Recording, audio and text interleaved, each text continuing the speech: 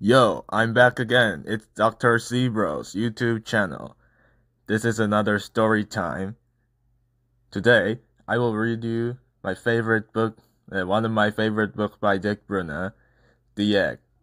The original text name is Het Egg. This story is a funny story, huh? Why it is funny story? Well, we must read it. 시작하기에 앞서 오늘은 스페셜 게스트 분이 이렇게 더빙에 참여를 해주셨습니다.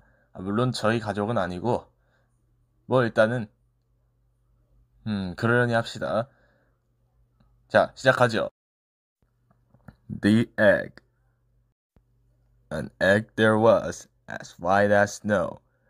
It lay upon the grass, and no one on the farm could say whose snow-white egg it was. The chicken said, "Oh, yes, it's a chicken's egg, you see, and I'm a chicken, so of course the egg belongs to me." "No," said the cock. "That can't be true. I say the egg is mine. The egg is much too big for you. A cock's egg you'll find,"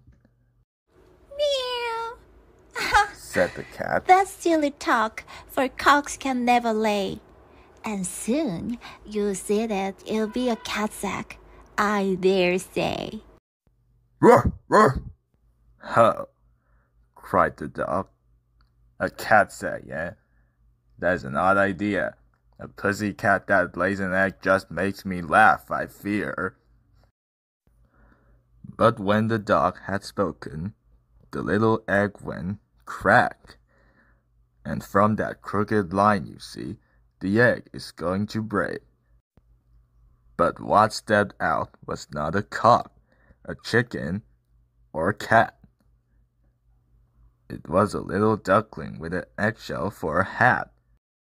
"Chip, chip, chip, chip," The duckling said. "Well, here I am. Before them all he stood. I feel a little hungry now. Will someone find me food?" "Meow." "Me." Said the cat. "Me." Said the hen. And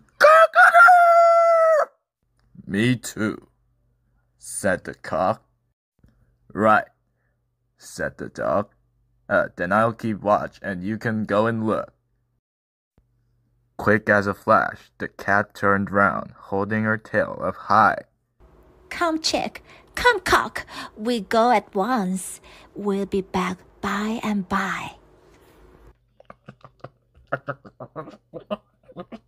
They looked for little bits of bread left scattered on the ground to feed the duck, and you can see what lovely scraps they found. They ran back with them to the duck, those big soft scraps of bread, and so the duck grew up to be fat, fluffy, and well fed.